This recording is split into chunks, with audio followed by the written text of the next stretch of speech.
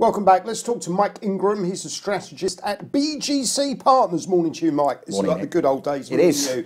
Right, let's talk about the dollar index. Yep. In this segment, we've got two slides. The headline, Fast Money Flees the US dollar. Give me some bullet points on this fascinating chart. Well, we can all see this complete rollover that we've seen on the dollar index this year. We saw a major surge in the dollar post-Trump election in November.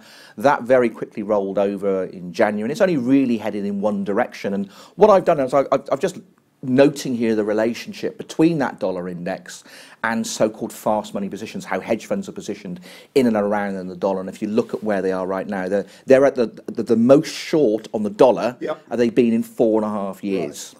So that's a crowded trade, right? Yeah, you might say that they're just waiting to get hosed, and it'd be quite interesting to see, if the Fed minutes, which we're going to say later on today, manages to, lift a few of people out of those positions, because there are many people now saying that they think maybe that's looking a touch overdone. Understood. Let's go on to the second slide. A risk disconnect. What is this telling the audience? Okay, so blue line is the Merrill Lynch so-called MOVE index, and that's the implied volatility on the US Treasury curve. Okay. So basically, it's interest rate risk. We think we know what the Fed's going to do. Some of it will be priced in the market, but how much uncertainty, how much volatility is implied, plus or minus, around that central scenario. And as you can see, like most risk measures out there, whether it's the VIX, whether it's V2X and Eurostox, that's right down on the floor. That blue line is right down on the floor. Now, there's another body, and they've been doing this for years. I've got over a 20-year history, haven't I? So,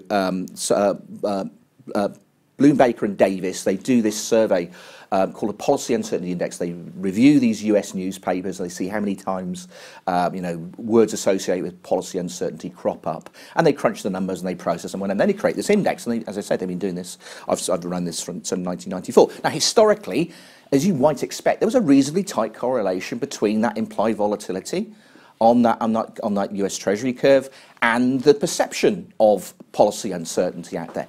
Now, post-crisis, post-2008, that's broken down to some extent, and you can imagine, of course, a few years ago, we were talking about TARP, we were talking about QE out of the US, all sorts of Operation Twist, all sorts of things. Now, that had shown some signs of reconnecting or recoupling a year or two ago. Now it's starting to blow out again, because of course there is some uncertainty. Again, maybe the Fed minutes will shed some light on this as to the when at least of balance sheet reduction. There's blatantly a complete disbelief about what the Fed's going to do next year. Fed says implying three rate hikes, markets saying one.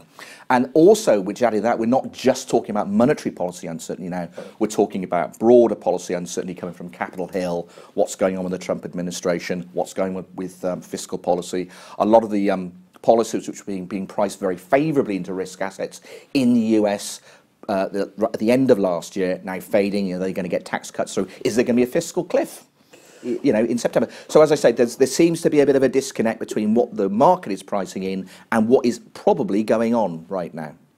Brilliant analysis, Mike. Thank you very much indeed.